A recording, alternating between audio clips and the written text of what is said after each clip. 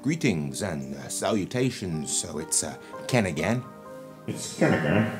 So today we're going to do some Qigong. We're going to do the Baduanjin, the 8 pieces of silk brocade, or the 8 treasures. So this is a really old set of Qigong. Been around, some say it's been around for thousands of years. So there's quite a few variations of it. It's quite a popular one. There's quite a few variations from the different martial arts schools, from the different schools of Qigong.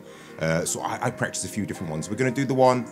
This one in kind of like a Buddhist style, Shaolin Kung Fu style, which anybody who's knows anything about Chinese martial arts know that Shaolin Kung Fu doesn't come from Wudan. Wudan, oh, this is the Wu-Tang Clan, the band, the Wu-Tang Clan. Wu-Tang. Wu-Tang, or Wudan, is a mountain range in China where they are said to be the birthplace of internal Chinese martial arts, more specifically Tai Chi. So I'm going to do this in a Buddhist Shaolin Kung Fu style, but I'm wearing anyway, let's get on with it, shall we? Okay, so I'm going to start with my feet together like this. This is the Shaolin way of doing things. If you really struggle here, you can turn the toes out to the side, do it in a more Tai Chi way. Or if you really struggle there, you can do it in a wider stance. It's kind of make it work for you. But I'm going to do it with my feet together here. So we're breathing in through the nose at all times, breathing into the lower abdomen. Head feels as if it is suspended from above. Have the feelings of the ears being pulled back, the lifting feeling of the head, keep the jaw parallel to the floor, sink the chest around the upper back. When the arms are close to the body, always keep a small gap underneath the armpits, so at least let the air get to your armpits. Have the feelings if you're pulling your belly towards the back or sucking your belly in and pushing the sacrum, this part of the spine that makes up the pelvis with the ilium or the iliac here. You're pushing this area forwards, pulling the belly towards the back, so filling the lower back and feel this whole area hanging down. Sink the ribs to fill the lower back. Instead, breathing in through the belly,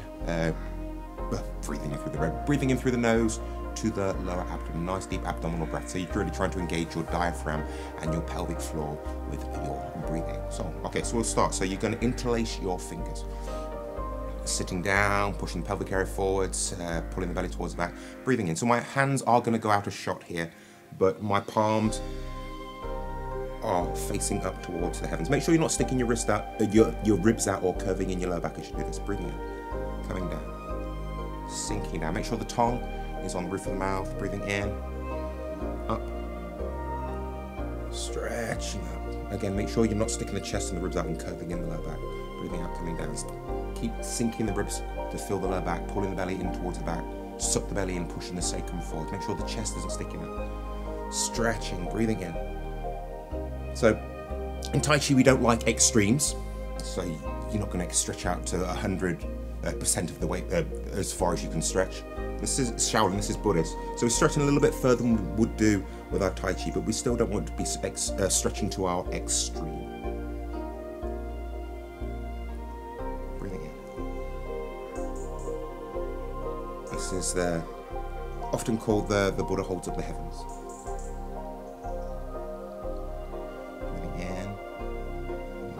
Over. This time, sit down into the heels, turning from your center, turn to your side. Breathing out. We tend to start with the left in Tai Chi, but this is not Tai Chi, is it? Breathing in, to the other side, breathing out, going down to the center. So breathing, really feel as if you're pushing your arms up. Push the sacrum forwards, pull the belly towards the back, sit down, and then turn to your center. Feel the strength of the earth behind these movements. So you're turning from your center, from the area that we call the dancing, and feel pushing down through the very center of the feet. Those acupressure points in the center of the feet we call the Yongchen point, the bubbling well points, the acupressure points associated with the kidneys. Kidney point number 1. Breathing in, pushing up. Sit down, moving from your center, turn to the side. Breathing out. Center. So you don't have to necessarily coordinate the breath with these movements. So if you practice these for long enough, the breath will naturally coordinate with the movements. The breath will naturally coordinate with the movements. Okay, so we're going to do the archer now. The archer. So we're going to go from side to side as if we're pulling an arrow into a bow. Okay, so we start like this. I want you to make your left hand into a fist. Make your right hand into this what they call the secret sword hand, like James Bond here. Okay, so we're going to step out to the side. So you don't have to step too wide here. In Shaolin Kung Fu, they tend to step out into a really wide horse riding stance, marabou stance, but you don't have to step out so wide here. And again, make it comfortable for you. I've taught tens of thousands of people over the year, and you get a lot of people say, I can't do that, or they believe that they can't do something, so they stop coming to classes or stop practicing. it's make it work for you. As long as you're applying your principles of your art, you are doing it right. And with time and practice, you'll be able to step out further. But it shouldn't be rushed. It shouldn't be rushed. It should be a gradual process. Okay. So sink down onto your. So you made your left-handed fist. So sink down onto your right leg. Sink onto your right leg. Step out to the left and breathing in as if you're pulling an arrow into a bow. So pull back, push forward, settle down in the center, look into the distance. Breathing out. Imagine you release the arrow and watch it fly into the distance and step back. So do the other side now. So make your right hand into a fist, left hand into a secret sword hand. Step out to the side. So you sink onto your left leg, step out to the side, breathing in as if pulling an arrow into a bow. Looking up at about 30 to 40, 45 degrees, looking into the distance. Breathing out. Imagine you fire the arrow and watch it fly into the distance. Stepping back. Okay. Make again, change to the other side here. Hands together, secret sword hand here, step out to the side. Breathing in, pull an arrow into a bow. Pulling an arrow into a bow, shooting into the distance. Watch it fly. Watch it fly into the distance. To the other side, okay. Sink down. Connect your center, that area that we call the dantian, with the very center of your left foot. Step out to the side, breathing in as if pulling an arrow into a bow. Looking up, shooting up into the distance. You want a straight line between your elbow and your fingers that you're pointing at. Breathing out, release the arrow. Watch it fly into the distance. Step back, change. Sink. Step out to the side, breathing in, pull an arrow into a bow. Look into the distance. Make sure the tailbone's not kinking backwards, still pushing the sacrum forwards, pulling the belly towards the back. Breathing out, release the arrow, watch it fly into the distance. Okay, so I don't tend to count how many repetitions I do when I'm doing my Qigong. If you do like to count multiples of 3, so 3, 6, 9, 36 is a very popular one in Qigong. Okay, so point your palms towards each other. Fingers point towards the ceiling. Breathing in. Again, my hands are going to go out of view. My upper arm's going to go out of view here. I'm just going to point when I push up, I'm going to point their fingers to the opposite side of the body. I'm going to take the hand right above the crown of the head. Okay, so sink down, breathing in, pushing up. Breathing in. Again, make sure the ribs aren't flaring out, the lower back isn't curving in. And breathing out. This is holding up heaven and earth. Breathing in. Pushing up and pushing down. Take the hand to the side. And breathing out. I know in some variants of this set of Qigong, I'm going to drop the hand down in front of the groin here, but this one I'm going to take my hand down to the side.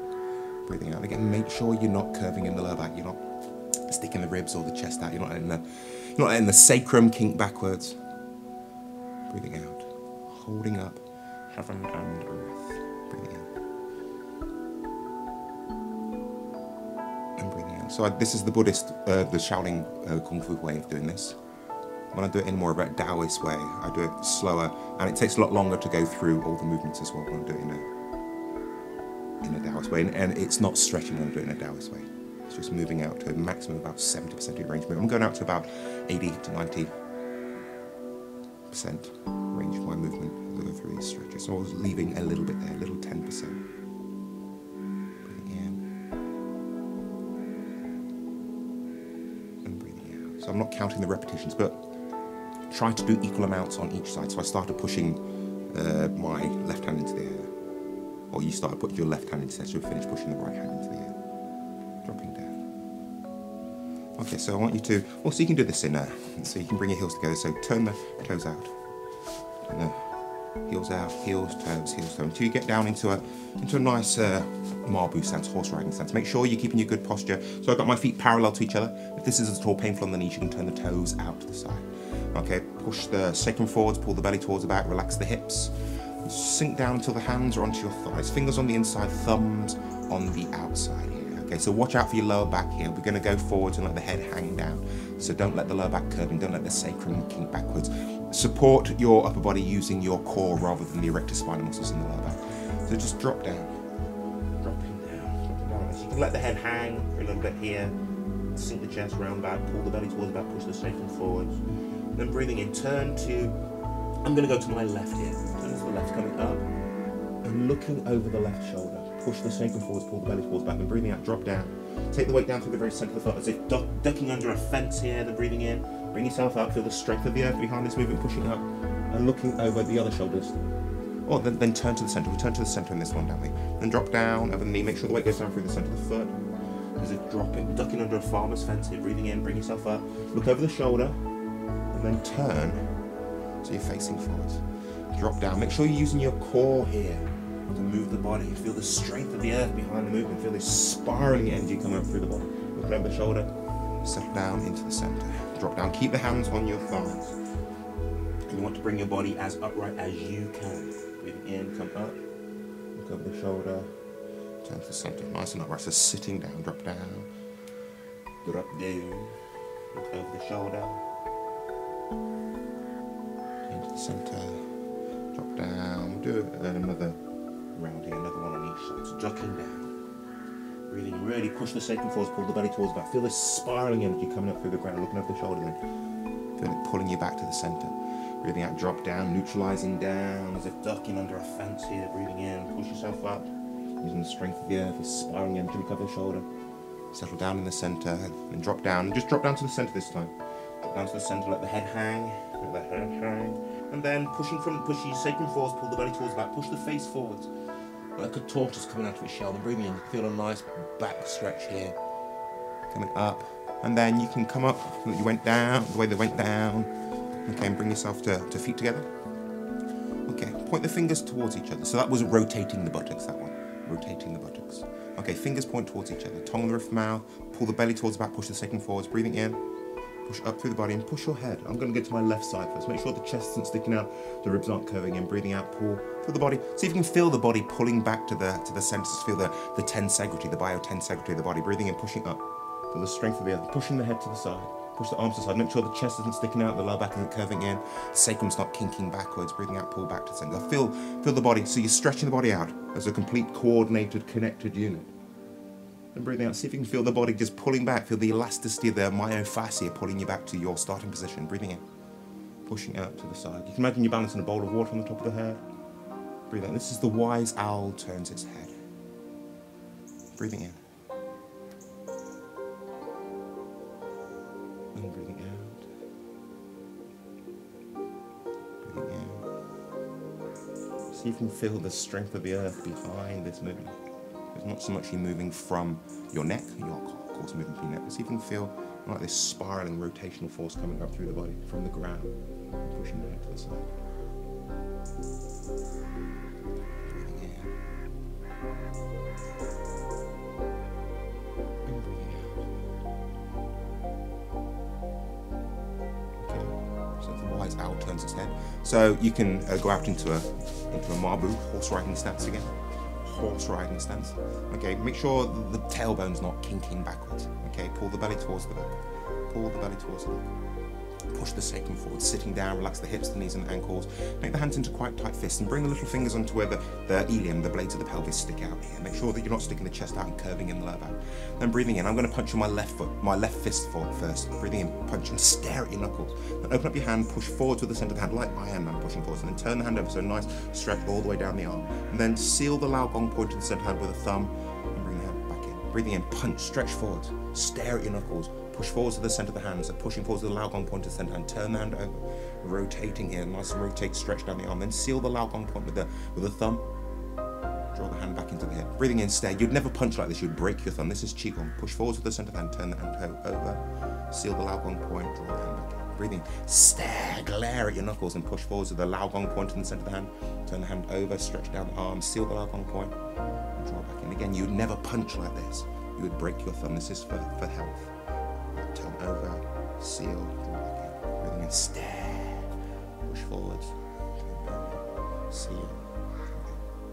Breathing in, stare, glare. This is charging fists with eyes glaring. Push forwards, over, seal, draw back in. So you can go down the way you came in, or you can do a nice shoulder way of coming in, multiple strokes is being. Okay, so is how many have we done there? So we've done the Buddha holds up the heavens, we did the archer, then we did the holding up the heaven and the earth, then we did the rotating the buttocks, then we did the wise owl turns its head, we just did the charging fists with eyes glaring. So we're on to 7 here. Okay, so on to 7 here. So feet back together, feet back together. Breathing in. I'm gonna again, my arm's gonna go out of shot here, but my palms just facing forward. Breathing in, make sure the chest and the ribs aren't sticking out, the lower back isn't curving in. Then breathing out, coming down, so the immortal strokes his beard. Then just take your hands onto your lower back, supporting the lumbar section of the back. And breathing in, do an incline backwards here. Make sure you're going straight backwards here. Make sure you're not putting all pressure onto the lower back. Then breathing out, tense the buttocks and the belly muscles to bring yourself forward. So not you're using your core, not the lower back. And keep your legs quite straight here. And going down, rub the hands down the back of the legs, and then touch the toes if you can. Touch the toes. Touch the toes. And bend the knees. Breathing in, pull the belly towards the back. Push the second forwards. Breathing in, push yourself up. Breathing in, coming up. Up again. Make sure the chest isn't sticking out, the ribs aren't flaring out, the lower back isn't curving, and the tailbone's not kinking backwards. Breathing out, coming down. Take the hands onto the lower back, supporting the lower back, push the sacrum forwards. Inclining back, so you're stretching all up the front of the body, or often called the superficial front line if you want to think about trained. And breathing out, tense the belly muscles, the buttocks, your core to bring you up, not using the lower back. Straighten the legs, rubbing down the back of the legs here, like you're smoothing down your trousers here. Keep the legs straight, so a nice stretch all at the back of the body here, the superficial, the back line. And bend the knees, breathing in, push yourself up, pull the belly towards the back, push the sacrum forwards, breathing in, push yourself up using your core, your center. And breathing out, coming down, down. Support the lower back. Breathing in, inclining backwards, make sure you're going straight back here. Using your core to support your upper body, not the lower back. Then tense the belly muscles, the buttocks. Use your core. Breathing out to bring yourself up. Straighten the legs. If you don't have problems with knees, of course. Going down, smoothing down the back of the legs. If you feel a stretch, moving all up the back of the body. Touch the toes if you can. Bend the knees, breathing in.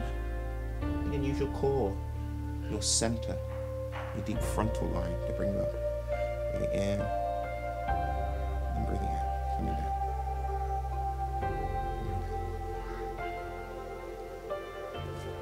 And the last one, just to shake out any the myofascia, the connective tissue, all the internal organs inside the body that are connected to the spine. Okay, so this one is just vibrating the heels.